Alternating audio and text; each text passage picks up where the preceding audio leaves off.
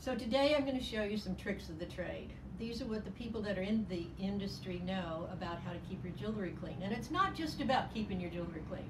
Our biggest nightmare or our biggest frustration is when those stones get a little bit cloudy. Even your diamonds and even your gemstones, even your CZs get cloudy. I'm going to show you the tricks that'll keep that from ever happening to you. So I've got a selection of rings here that I'm going to show you, but first I want to give you a little warning. You have to be very careful with two kinds of stones. One, pearls. Do not do this at home with pearls. Two, turquoise. Do not do this at home with your turquoise. Okay, so we've got three examples here, and I might even use my own ring because it always needs a little cleanup. And I've got all the equipment here to do it. Because I'm also going to show you a little trick about how to keep your silver clean. But this is really about cloudy stones and how we keep them from getting cloudy. Okay, so I have some equipment here, and you probably have every one of these things at home, so it won't be anything that you don't already have. I have a dip cleaner. This happens to be the one we use in the shop. It is, it's a really good dip cleaner, but what my recommendation is that you do not, please do not leave your jewelry in this overnight. It's acid, it's not very good for your fingernails or your fingers either, but it does a really good job of cleaning your jewelry quickly. It has a little tray in it, so all you have to do is drop it in. So we've got water, and we've got jewelry cleaner, and we have a little brush if you have really let things get kind of cloudy underneath. It's really what we're talking about is what happens underneath the stone. So the stone itself stays pretty clean. This is a really nice example of a smoky topaz.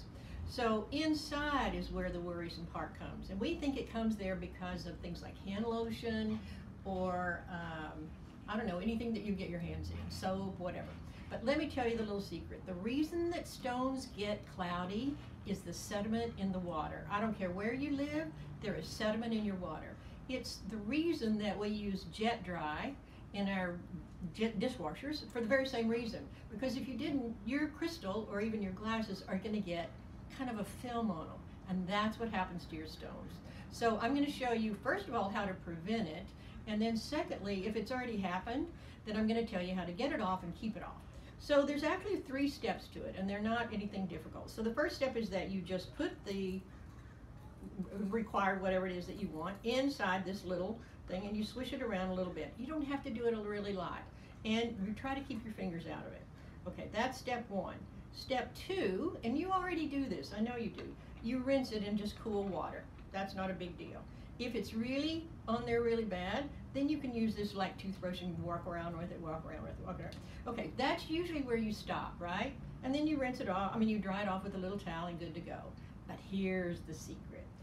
The secret to this is, number 1, you dip. Number 2, you rinse with water. And of course, then you dry it off. But the third secret is the hair dryer.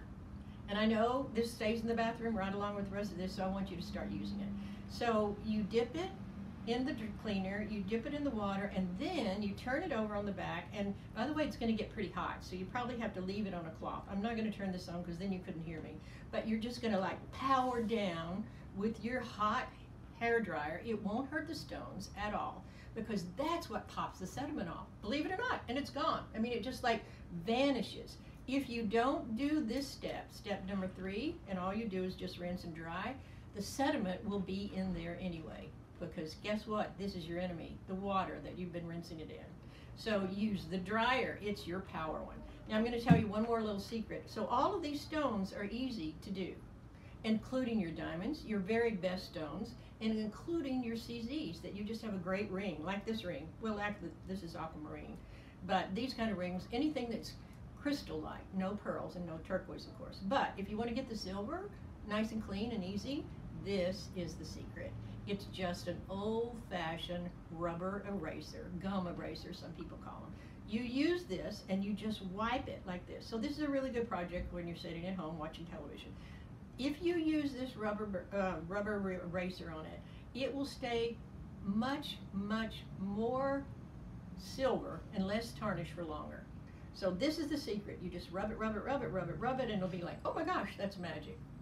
So that's it. That's how you clean your jewelry. I have other tips for things like pearls and other things, but this is the one that we most often help people with in the shop. So thanks for watching, and I hope this helped.